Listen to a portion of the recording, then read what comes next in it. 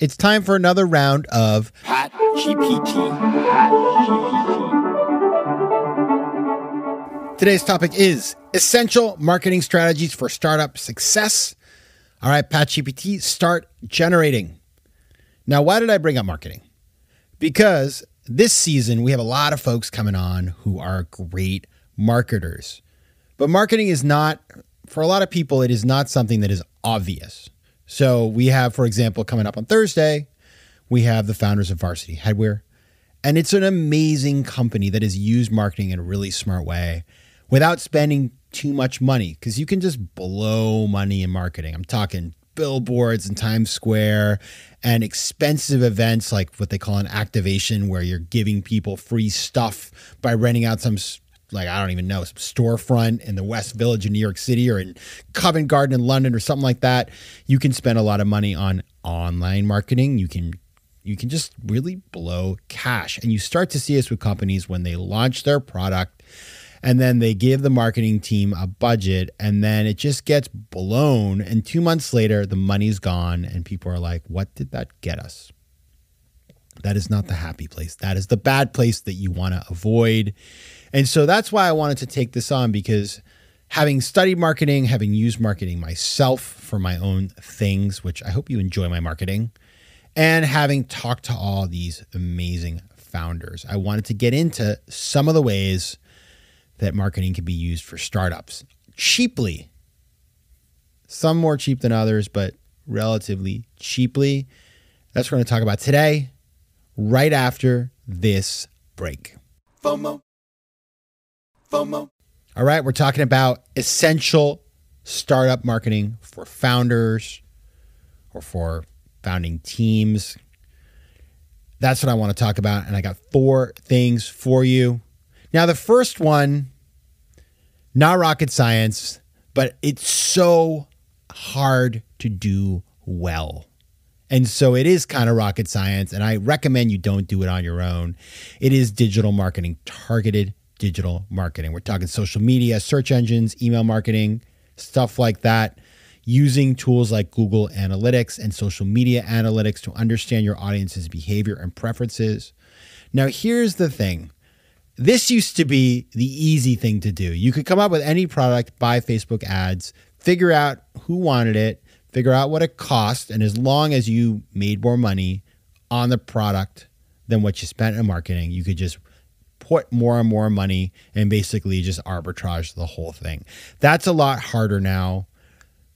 It's a lot harder because the platforms don't let you target in the same ways. And so digital marketing has become much more fraught than it was in the past. And also, like, people just are experiencing things in different ways, right? Facebook, which used to be the place where everybody hung out, it's not the same. It's kind of like an empty shopping mall. And so this one, it's not an obvious one in terms of how to get the most out of it. But what I would say is 2 things. Number one, work with a professional here. You need to get away from the place where you're doing it yourself. Get somebody to help you with it.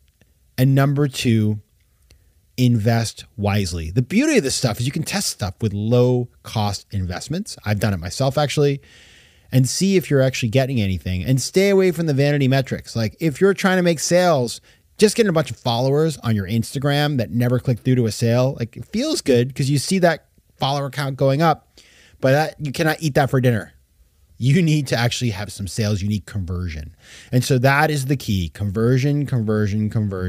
What are you actually investing to get when you do digital marketing? And if you do that, it can be a great strategy. Number 2, content marketing. Now, this is what podcasters do, among other things. You get blog posts, you write those, you make videos, you do a podcast. A brand obviously would do a podcast to promote itself. You could have an ebook. It's a way of giving a potential customer relevant content and then hopefully build a relationship with them, build some credibility, and hopefully drive conversions to sales. Now, this is one of those things, though, that I think it makes a lot of sense, but there's a thing you want to avoid here.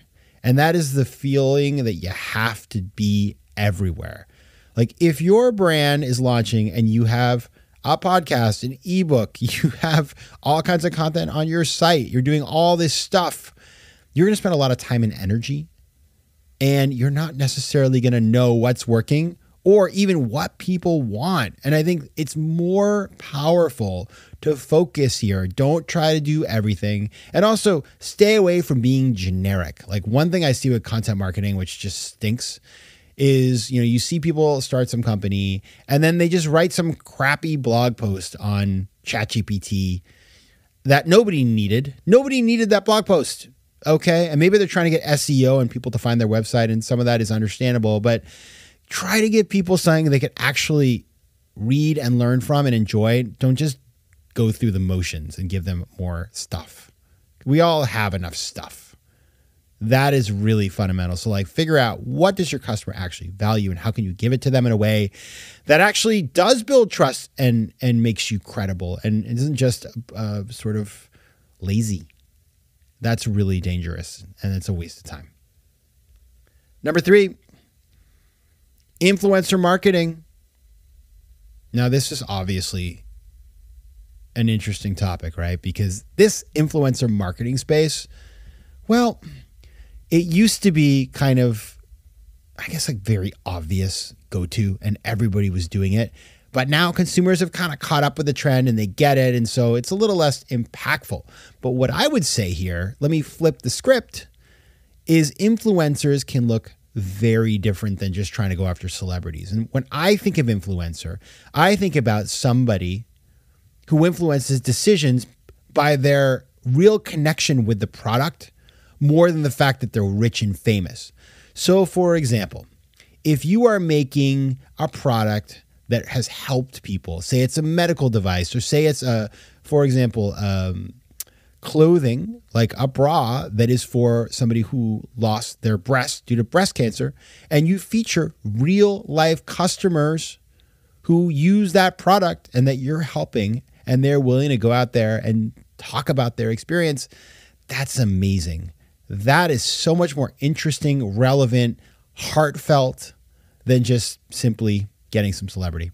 And plus, if you're a startup founder, unless you raise tons of venture capital, you probably won't get that celebrity anyway. That doesn't mean you can never get a celebrity, because guess what? There's so many celebrities now that you can probably find somebody relevant for not that much money, or give them equity, give them shares in the company. That happens all the time. I was on the board of a company where we got a very famous sitcom actor to be in a TV commercial, and we paid the guy $50K a year, which sounds like a lot of money until you think about it was actually a really good ad with somebody who people love. It's just that he's older, doesn't get those calls anymore, and he wants to make the money. So there are some ways that you can get good people. Just think back to 80s sitcoms and track down their stars. That's how you can get celebrities on the cheap. Finally, community building. Community building is so cool if you can make it happen. And I'm talking about, we're going to have on the show, as I said, on Thursday, the founders of Varsity Headwear.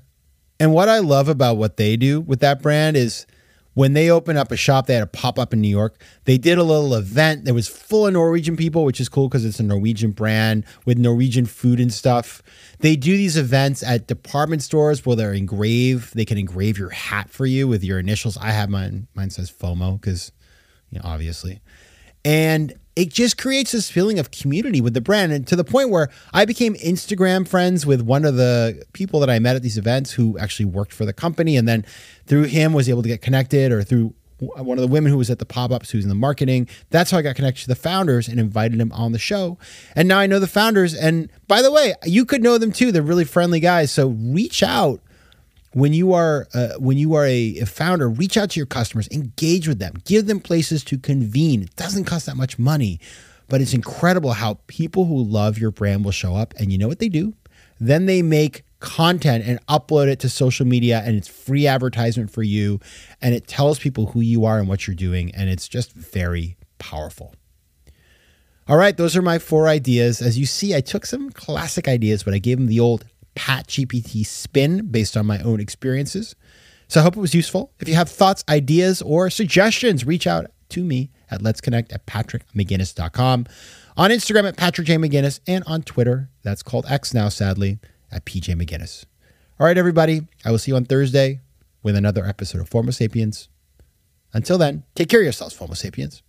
PatGPT, stop generating. FOMO. FOMO Sapiens is recorded in New York City. Theme music is by Mike McGinnis and editing and post-production is by Josh Elstro.